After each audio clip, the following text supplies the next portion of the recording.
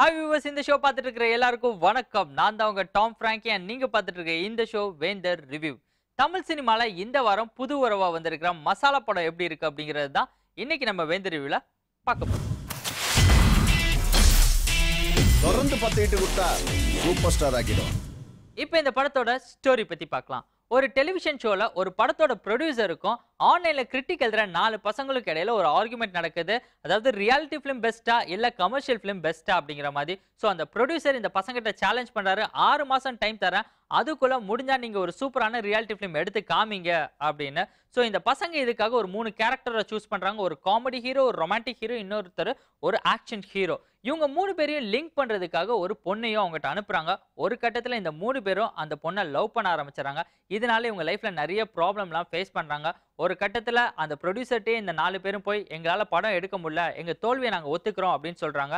இந்த கதையெல்லாம் கேட்டுட்டு அந்த ப்ரொடியூசர் அவரோட வெர்ஷன்ல எப்படி ஒரு சூப்பரான கமர்ஷியல் மூவி கொடுக்குறாரு அப்படிங்கிறது தான் இந்த படத்தோட ஸ்டோரி. சார் இவன் அமுதன். இப்போ அரசியல்ல பெரிய ஆளா இருக்கார்ல முஜிப்.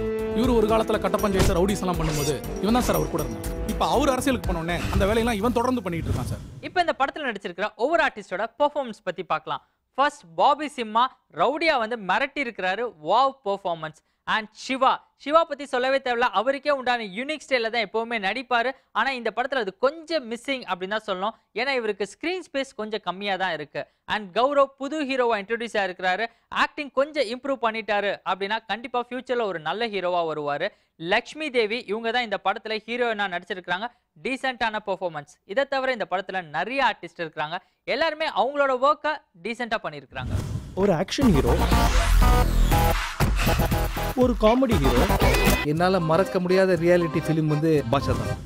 இப்போ இந்த படத்தோட டெக்னிக்கல் டீம் பத்தி பார்க்கலாம். ஃபர்ஸ்ட் இந்த படத்தோட டைரக்டர் அண்ட் சினிமாட்டோகிராஃபர் லக்ஷ்மன் ஒரு வித்தியாசமான ஸ்டோரி எடுத்து ஹேண்டில் பண்ணியிருக்கிறாரு. பட் ஸ்டோரிக்குள்ள நம்மளால பெருசா டிராவல் பண்ண முடியல. நிறைய கேரக்டர்ஸ் இருக்காங்க, அப்படி மைண்ட் ஸ்விங் ஆகிட்டே இருக்குது. அண்ட் சினிமாட்டோகிராஃபி வைஸ் பார்த்தோம் அப்படின்னா நிறைய இடங்கள்ல வா சூப்பர்ப்பா அப்படின்னு சொல்ற மாதிரி இருக்கு. சில இடங்கள்ல கொஞ்சம் பெட்டரா பண்ணியிருக்கலாமோ அப்படிங்கிற ஒரு ஃபீல் கூட வருது. அண்ட் இந்த படத்தோட மியூசிக் டைரக்டர் கார்த்திக் ஆச்சாரியா, இவருடைய ஃபர்ஸ்ட் படம் கூட இது. அண்ட் இந்த படத்துல பேக்ரவுண்ட் ஸ்கோர் டீசென்ட்டா ஒர்க் பண்ணியிருக்கிறாரு. கண்டிப்பா ஃபியூச்சர்ல ஒரு நல்ல மியூசிக் டைரக்டரா வருவாரு. வாழ வேண்டிய நேரத்துல சாவு தேடி போனேன். இந்த வாட்டி போலீஸ்காரங்க ஸ்கெட்ச் போட்டிருக்காங்கன்னு தெரிஞ்சிருக்கு. எனக்கு செத்தவனை பத்தியோ சாவை பத்தியோ பயம் கிடையாது. இப்போ இந்த படத்தோட பிளஸ் அண்ட் மைனஸ் பத்தி பார்க்கலாம். ஃபர்ஸ்ட் இந்த படத்தோட பெரிய பிளஸ், இந்த படத்தில் நடிச்சிருக்கிற ஒவ்வொரு ஆர்டிஸ்டும், எஸ்பெஷலி பாபி சிம்மா அண்ட் இந்த படத்தோடைய ஹீரோயின் லக்ஷ்மி. இந்த படத்துக்கு கூடுதல் பிளஸ் என்ன அப்படின்னு பார்த்தீங்கன்னா இந்த படத்தோடைய பேக்ரவுண்ட் ஸ்கோர். அண்ட் இந்த படத்தோட மைனஸ் பார்ட்டுக்கு வந்தோம் அப்படின்னா கதை ரொம்ப ஸ்லோவா டிராவல் ஆகுற ஒரு ஃபீல் இருக்கு. அண்ட் நிறைய கேரக்டர்ஸ் இருக்கனால இந்த ஸ்டோரிக்குள்ள நம்மளால டிராவல் ஆக முடியல. எப்படி அந்த பொண்ணை பிக்கப் பண்ண?